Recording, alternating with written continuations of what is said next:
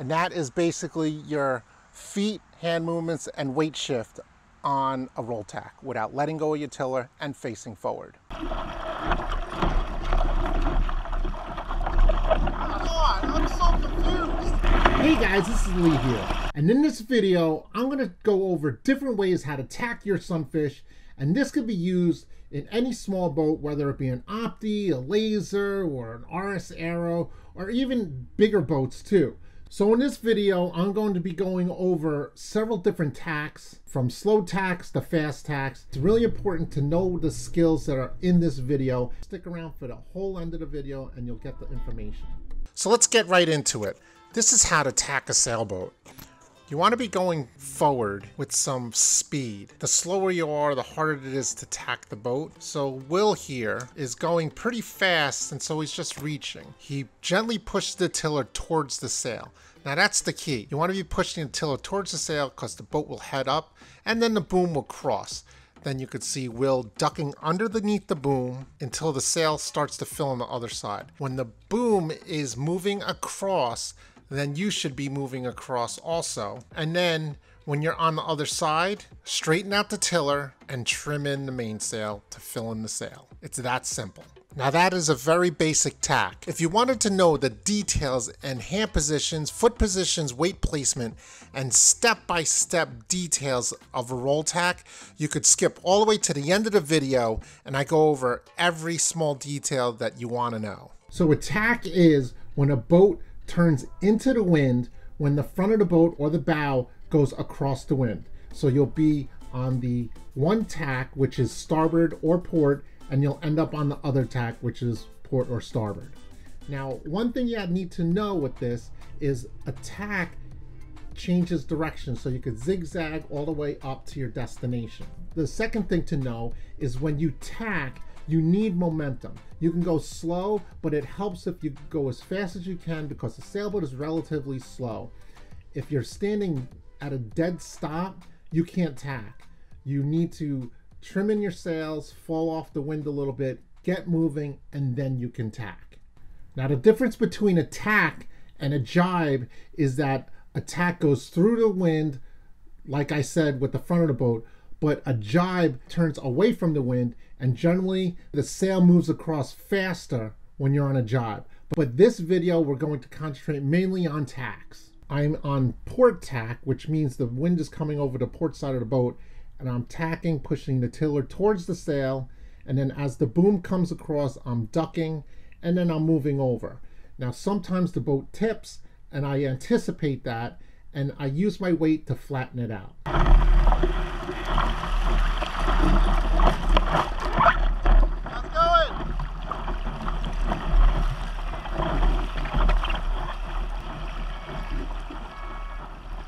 I wanted to line up next to a boat, so I found my spot. I did a slow tack, and then I wanted to hold my position. So when you tack, which is pushing the tiller towards the sail, you will be moving across when the boom goes under. I balance out the boat and I let the sail go, and that stops me. And I just sit there and float, holding my position.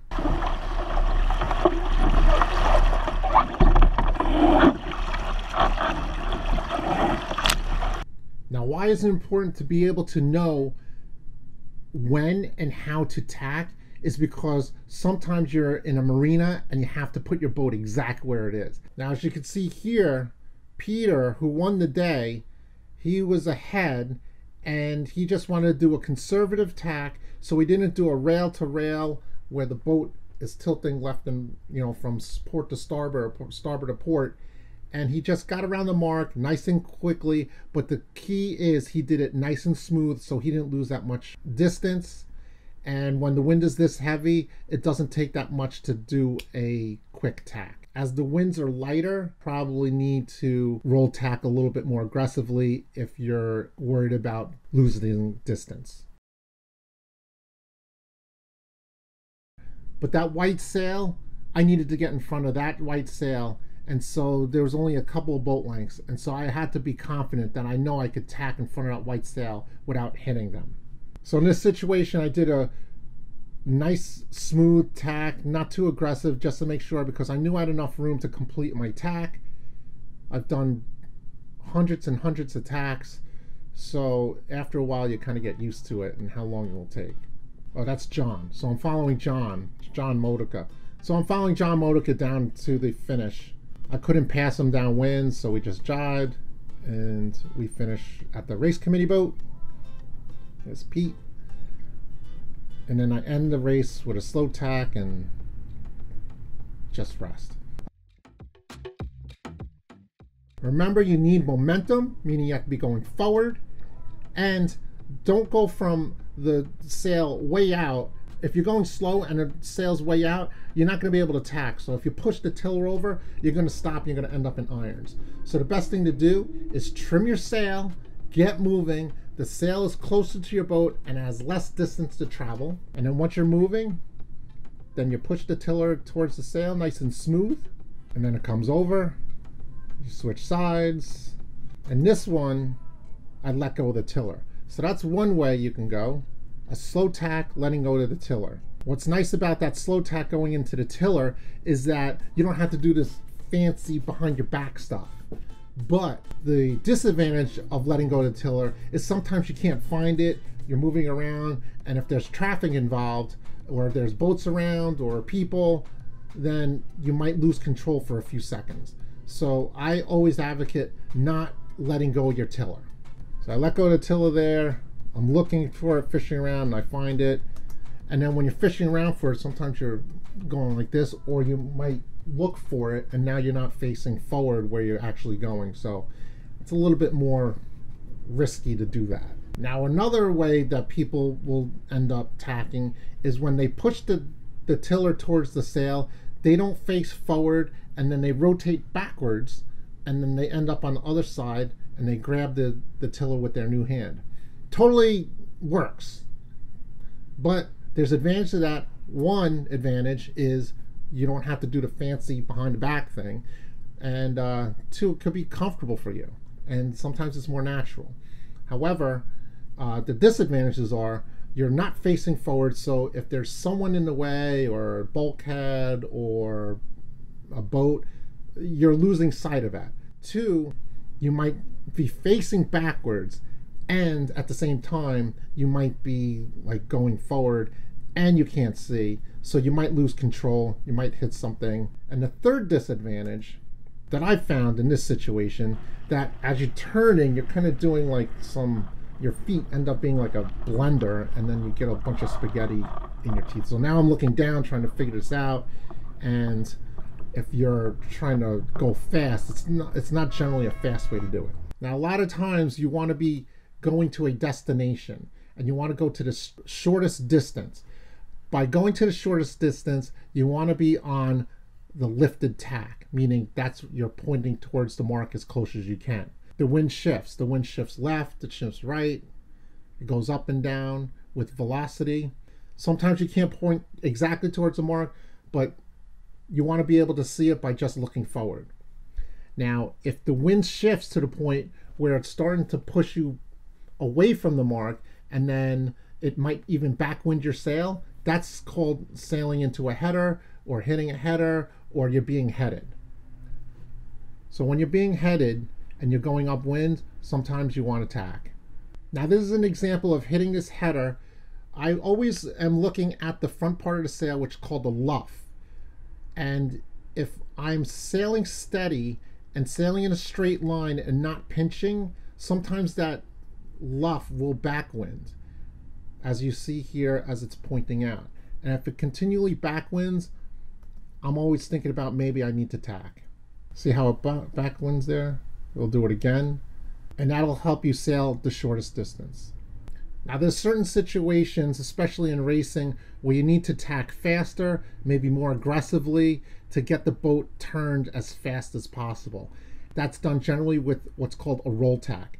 What a roll tack does, it makes the boat tack faster through the tack versus just a tack where it doesn't roll and the boat just stays on the same plane. But when you roll it from side to side, it takes some practice to do it right. you lose less speed into the tack going through the wind and then flattening the boat. You lose less speed. So here I'm looking around and I'm really confused because Peter and I basically sailed the wrong course. So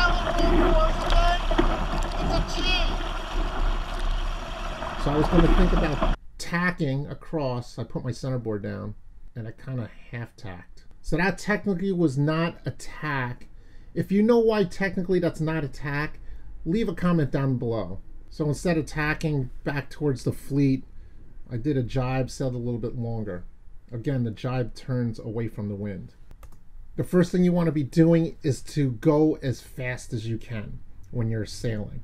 And you have to prepare to tack. So make sure your lines are clear, they're going to run correctly. And if you have any crew on the board, or if you have any people on board, you ask them or you let them know, ready to tack. And if someone's not ready, they might get hit in the head with the boom, or they might fall off the boat. So make sure everyone's ready to tack. You could say, oh, ready to tack or ready about, but this is generally the most common ways to do it. And if you have any questions or comments, please leave them down in the comment section down below. If you like this content, please smash that like button. I really appreciate it. Subscribe to the channel if you haven't. And now I'm gonna go over the mechanics of a tack, especially a roll tack. And I have this setup here with an invisible sail, which is this special Farer sail that's a 4th generation. You can't get it yet. I'm missing my Aeros South main sheet hang. You have to use your imagination a little bit because I don't have a full setup here. I have my forward hand right here. I'm on starboard tack because the wind is coming from the right side. So when the wind is coming from over the right side, over the starboard side, I'm on starboard tack going upwind because I'm kind of close hauled here because my boom is close to the corner here. Now when you tack, you want to push your tiller towards the sail. When you push the tiller towards the sail, the boom will move across, and I duck. Now see how it's over like here? When I duck, now I shift, and a lot of people stand up, a lot of people slide their butt over. I'm just gonna rotate on my feet like I'm doing the twist and put my butt right here. Now you kind of have your steering hands in back of you. Now this is one way to do it. I could also let go of the tiller, which I don't like, because then I'm gonna have to face backwards to grab it. But that does work, but I don't like doing that personally. So that's one way to do it. And then you just switch hands, and now my forward arm is on my port arm, my left arm, and the wind is now coming over the left side. To do a roll tack, you have to be able to steer behind you a little bit. So that means you're not letting go of the tiller, and you're not letting go of your main sheet. I'll go over the mechanics right now. So I'm sailing fast, and I'm going straight. When I'm ready to tack, I'm not gonna do the roll, I'm just gonna do the tiller and the main sheet movements. So I push the tiller towards the sail, and that's gonna head the boat up into the wind, and the boom's gonna come across. Now as the boom's gonna come across, it's gonna come across here. Then I do the same thing. I shift my weight on my feet and just rotate. Now I'm on the new tack, but now I didn't let go of my tiller, but now I'm steering behind me. So I can steer like this. Now this is awkward after a while, but after a second or two, I'm gonna switch hands and I'll show you how to do that. My starboard hand is now in back of my back, and I'm gonna have to like steer behind me, which is fine, but now I'm trimming with the backhand. So now I'm like doing one of these things. So now to fix that, people are really confused on how to do this.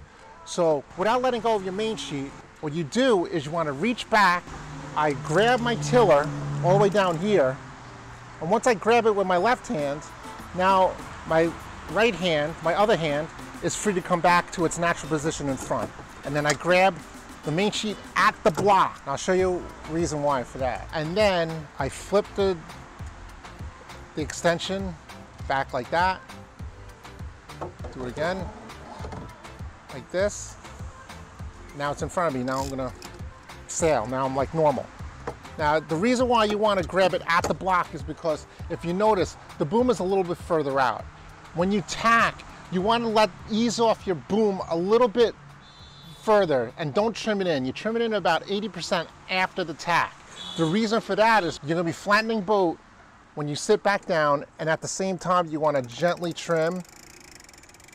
That'll give you more acceleration on your new tack. One of the other reasons why you want to grab it at the block is because you know that your main sheet is at the block. If I grab it down here, I might be missing it. Now this is the key to the switch of the hands. I'm going to slide my hand, not letting go of the main sheet, but I'm supporting the main sheet, like it's between my index finger and thumb, or it could be between your hand, like this, and then grab the tiller.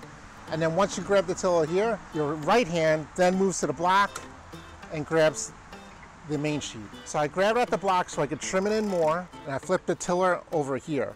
Sometimes if you're hiking out, you could flip it up and down, or even underneath your arm. Depends how long your tiller extension is. My tiller extension is pretty long, so I usually do it just kind of like over my shoulder. And that is basically your feet, hand movements, and weight shift on a roll tack without letting go of your tiller and facing forward. Now, if you like that content, don't forget to smash that like button. If you're looking for more sunfish and sailing information, check out this video right here.